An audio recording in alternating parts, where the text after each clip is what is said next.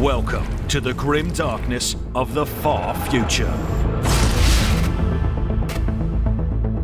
Warhammer 40,000 is a tabletop battle game in which players unleash armies of miniatures in action-packed tactical gameplay. This video will get you started with the tabletop game by focusing on the conflict between a mighty Space Marine captain and a vicious swarm of tyrannid alien invaders.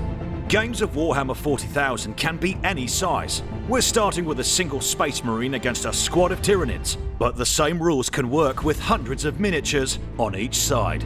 Often, winning a game will require you to hold objectives, claim important locations on the battlefield, or eliminate key enemy units. For your first battles, we're starting simple. The winner is the player that wipes out the opposing army. During the game, players take alternating turns. In each turn, every unit can move, shoot, charge, and fight. We're starting with our units 12 inches away from each other, so we can demonstrate each of these phases of the game. Each unit has a datasheet. Datasheets tell you everything you need to know about your units and what they can do during the game. We'll find out what each section of the datasheet means as we play. The movement phase is where your army moves across the battlefield to get closer to opponents, take up better firing positions, or claim crucial objectives. Each unit has a movement characteristic that you can see on its datasheet.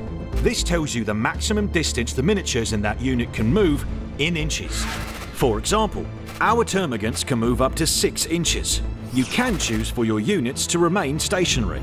However, we're moving our termagants. They want to get into range to shoot at the Space Marine captain.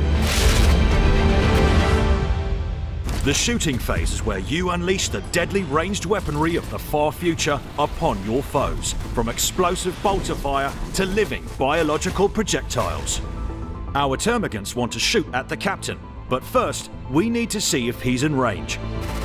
The datasheet tells us how far we can shoot our flesh borers, up to 18 inches. The captain is only 6 inches away, so he's in range. Each termagant gets to make one attack with their weapon. We'll roll 1 dice for each attack, and we need to roll a 4 or higher in order for our attack to hit its target.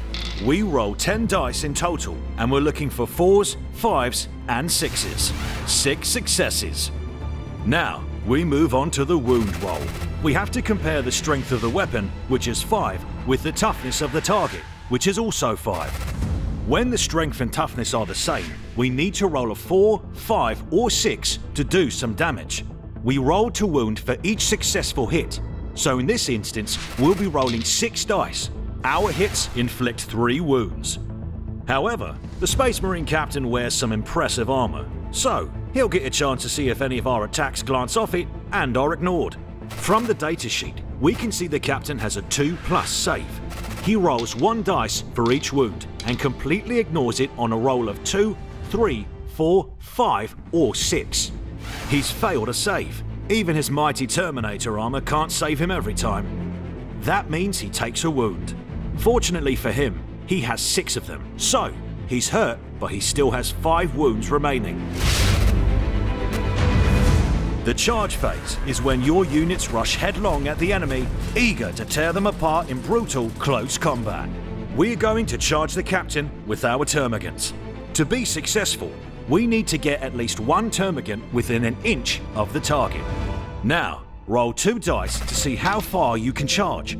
This is often abbreviated as 2d6. If you roll high enough, the charge is successful.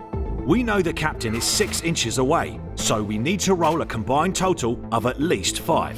If your roll doesn't meet or exceed the required distance in inches, your unit stays where it is.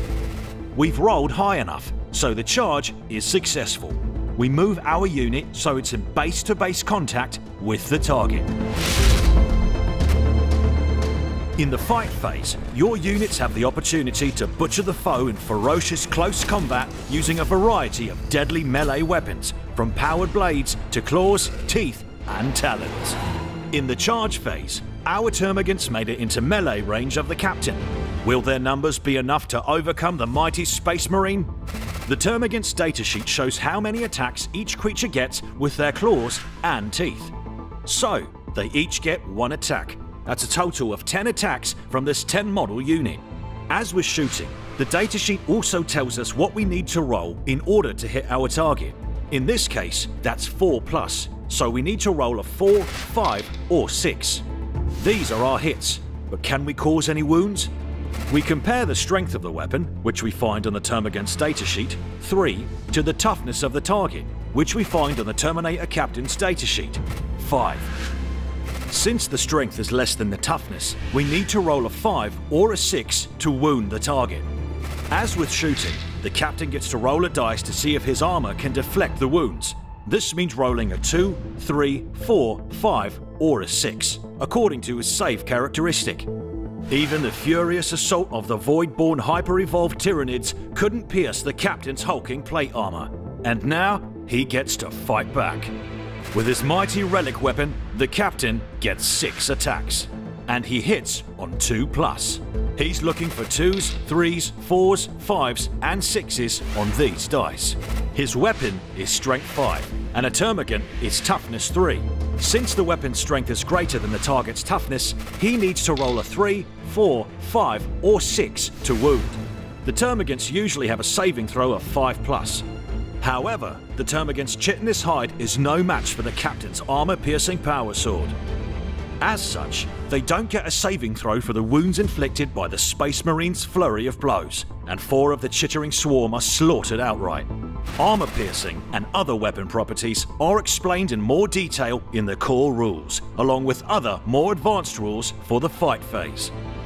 At the end of the turn, the Space Marine's captain has taken 1 wound and has viciously slain 4 Termagants in response. Next, it's the Space Marine's player's turn. The captain doesn't want to move, and he can't use his shooting attack as he's too close to the enemy, so we can head straight to the cut and thrust of close quarters combat.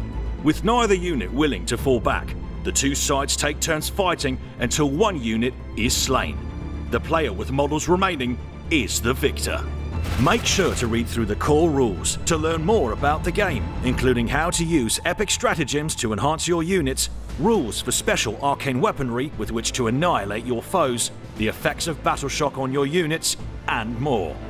There's never been a better time to get into Warhammer 40,000, and you're now ready to journey into the far future and join in the battle for the fate of the galaxy.